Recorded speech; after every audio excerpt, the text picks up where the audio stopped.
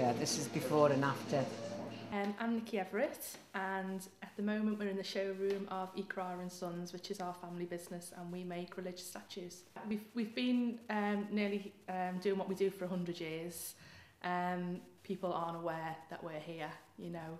It's only a select few people that know, like a lot of priests know that we're here, but the general public aren't aware that we're here in a house in the middle of Fairfield. My great-grandfather came from Lucca in Italy, yeah. He originally came over to Manchester at first, set up there, and was drawn to Liverpool, then went into the city centre in St George's Street. That unfortunately was bombed, the premises down there, and then moved up to Ellen Vale, and we've been here since the 1940s.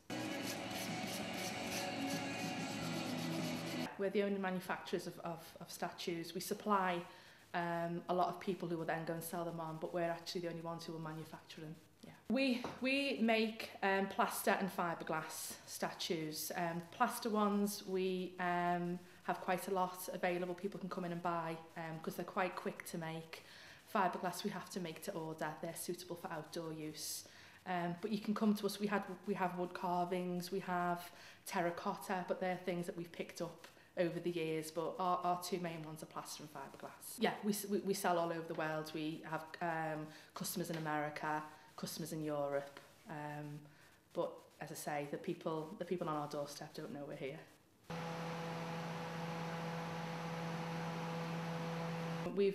In the past 6 months, we've set up a website. We've gone onto social media. We've never done anything like that before.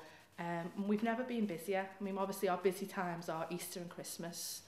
There are seasonal times, but at the moment, you know, a lot of orders are coming in, and it's great. It's not just churches for us. We supply schools.